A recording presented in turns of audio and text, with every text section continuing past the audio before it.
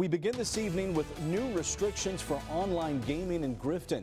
That town has just passed clear and defined rules for gaming businesses. WNCT's Brandon Truitt joins us now to break it all down. Brandon. Ken, North Carolina currently bans gambling, but leaves decisions for online gaming up to local governments. Grifton is taking steps to make sure business is done within the law. Setting some guidelines as far as what they need to follow when they come to town. Grifton, a town full of charm and history, is writing some more with a new ordinance from city leaders. The town has passed a text amendment that defines and determines what an electric gaming business can be. So I could see where it was going with going to have a pretty large growth in a small community.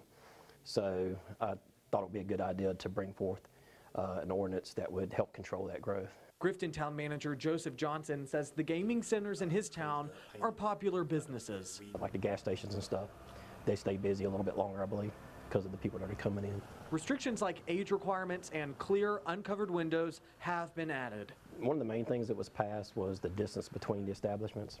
So we passed a 700-foot requirement, so that kind of gives us a little bit of control of the growth. Two of those gaming centers are right here along Queen Street. I went inside both and got the same answer, no comment. One of them, in fact, is just steps away from Town Hall. Once you get too many establishments, it's not good for the businesses themselves.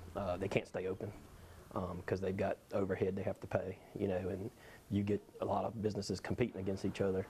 Johnson says the more gaming businesses that come in, the more divided the customer base. You're going to have the same group of people just going from one business over to the other. The businesses that are already open will be grandfathered into that distance rule, but will have to change their storefronts to open the blinds and have untinted windows. Now, Grifton commissioners will vote on a deadline for all of that to happen. Brandon Truitt, not on your side. Brandon, thanks.